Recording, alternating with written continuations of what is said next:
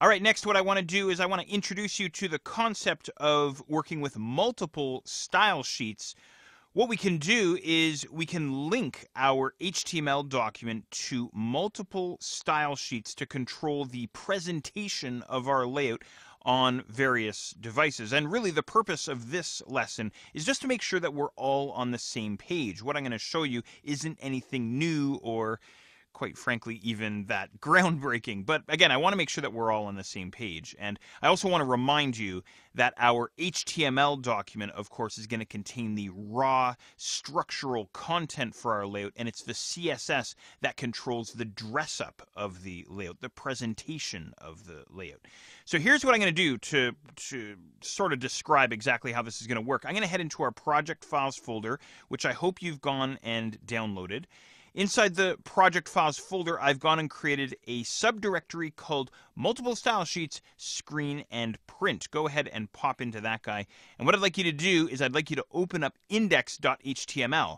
Now open up this guy both inside your web browser and also inside your coding application as well. Okay, so as far as the coding application is concerned, it doesn't really matter which coding program you use. I'm using a program here called Coda, and I'll just zoom in a little bit on my code here. Really nothing too spectacular here.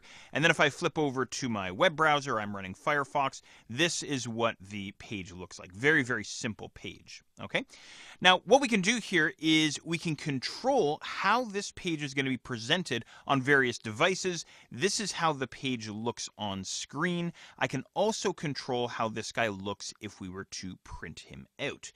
Now, what I can do by default here is I can take a look at the plain vanilla print version of this document by choosing File, Print inside whatever web browser you're running. Now, likely you're going to have a different setup than I have. Hopefully you have some kind of a print preview that you can take a look at, or maybe you'll need to print this guy off as a PDF. I have no idea, but I'm going to use my little preview option here, at least on the Mac. And what I'm going to wind up getting is a preview of how this document would look if I were to print him right now. Okay, so it's pretty plain vanilla. What the document wants to do is he wants to try and print everything that we see inside the web browser. Okay, but here's what I'm going to do. I'm going to head over to my coding application. Notice towards the top of my index.html file, we have a link to a CSS file called screen.css, and you'll find this guy all the way back down inside your multiple style sheets screen and print folder. This guy right here. You can go ahead and double click on him if you want to open him up inside your coding application. This is what he looks like. Okay. Now notice that I put a little note here. These rules are only going to apply when the layout is viewed on a screen. What I want to do is I want to introduce a second style sheet to control how our HTML is going to be printed or display when it's printed. So here's how we're going to pull it off. I'm going to head back to my index.html file. Rather than a single reference to a single CSS file, I'm going to make a reference to two CSS files. So this code that we have here inside the head area of our HTML document, you can actually get rid of it. And here's what I'm going to type in instead.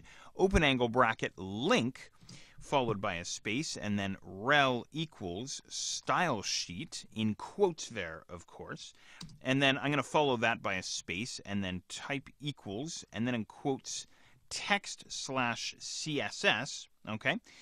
And after that, what I'm going to do is I'm going to link up to my screen.css file. So I'm going to go href equals and then in quotes the name of the style sheet that I want to connect up to. Okay, and everything's on inside the same directory, so I don't need to put any forward slashes or anything like that. Just screen.css for our quick example.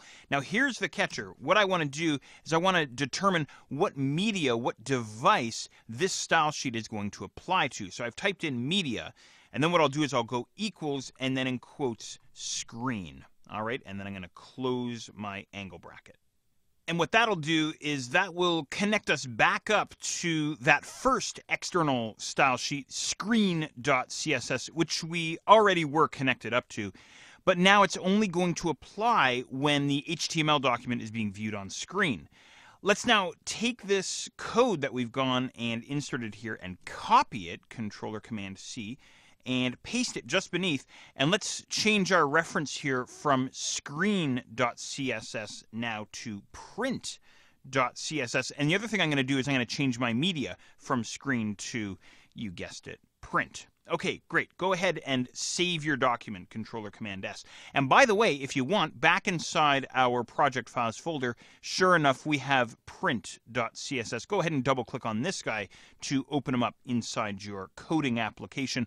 And as you can see, by and large, this guy is empty. There's not a whole lot of action. There's rules, but there's no properties for these rules. And notice the text I added in at the top here. These rules only apply when the layout is printed. So let's now head back to our web browser and refresh because we've made some changes. You can refresh by hitting Control or Command R on your keyboard.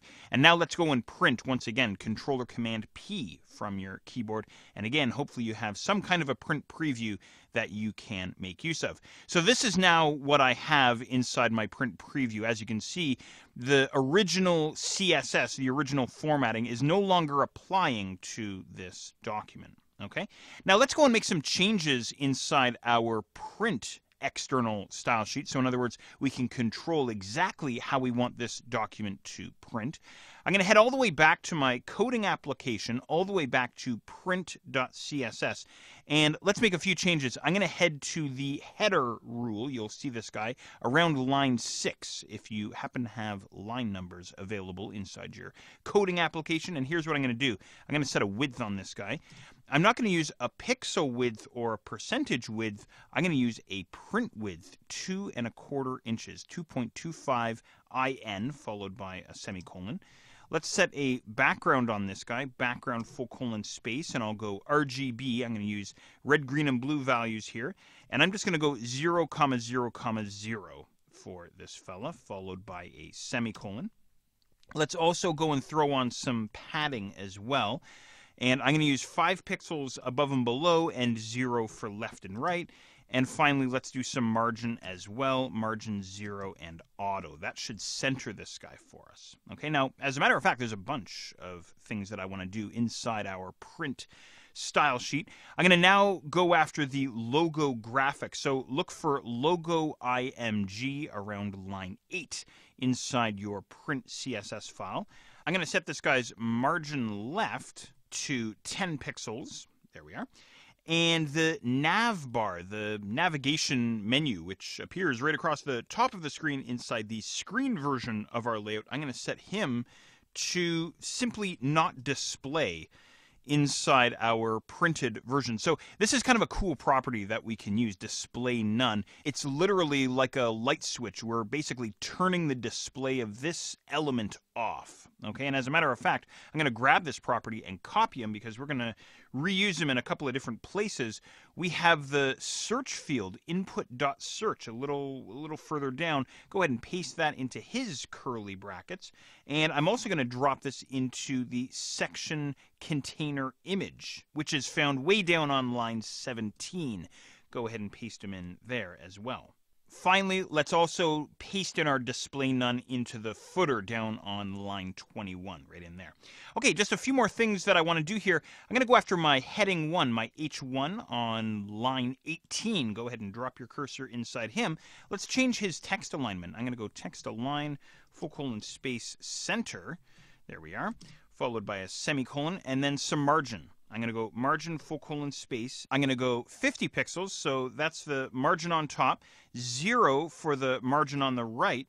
Minus 10 pixels for the margin below, or the space below. And then 0 for the margin on the left-hand side. Okay, perfect. One more thing that I want to do, and that is our paragraph found just beneath the H1 on line 19. Let's go and set this guy's line height. So this is the amount of space between the lines of text, otherwise known as a leading in the print world. Line height : space, and let's go 150%. like so. Okay, great, good stuff. Go ahead and save up your work. Head all the way back to your browser. Now make sure to refresh your browser once again because we may have made some changes. We want to make sure that we're going to see the most current version of our layout. And go ahead and head into your print screen. So once again, File, Print, or Control or Command P is just fine. And once again, into your particular browser's preview. Again, you may have to create a PDF here or something like this. This is what we wind up with now with the formatting that you and I have created. So you'll notice, for instance, the navigation menu across the top is gone. We now have some formatting there on the heading 1s and also on the paragraphs. So a much more printer-friendly version of our document. Now, the point behind this exercise, this tutorial, hasn't been to show you how to create a very lovely print version of your document. Really, it's more about having two different external style sheets controlling the display of our document, our HTML document, depending on the device that's being used to view the HTML document. So I hope that makes sense. I hope you've learned a little bit here so far. Now we want to take this idea of multiple style sheets and go even further with it.